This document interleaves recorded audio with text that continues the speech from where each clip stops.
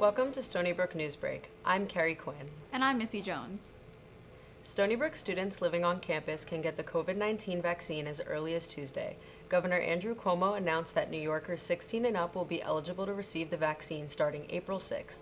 Vaccines will be available at the Student Union from 8 in the morning until 6 in the evening. Students must register for the shot online. New York is now the 15th state to legalize recreational use of marijuana. Governor Andrew Cuomo signed the legislation Wednesday after lawmakers struck a deal. Supporters said the move could create 30,000 to 60,000 jobs and bring in millions in tax dollars. Much of those dollars would be used in marginalized communities that have been unfairly targeted by law enforcement. The deal permits lounges where marijuana could be consumed and for people to cultivate up to 6 plants at home. After 1 week of being stuck in the Suez Canal, the Ever Given cargo ship has sailed free. The ship blocked the 120-mile canal that connects the Mediterranean and Red Sea.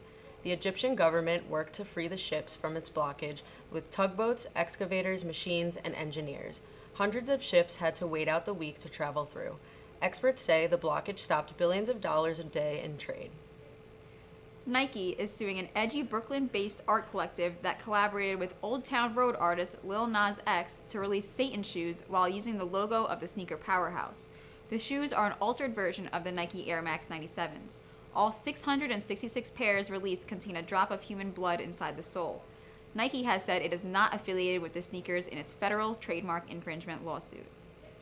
That's all for this edition of Stony Brook Newsbreak. Stay safe and remember to wear a mask.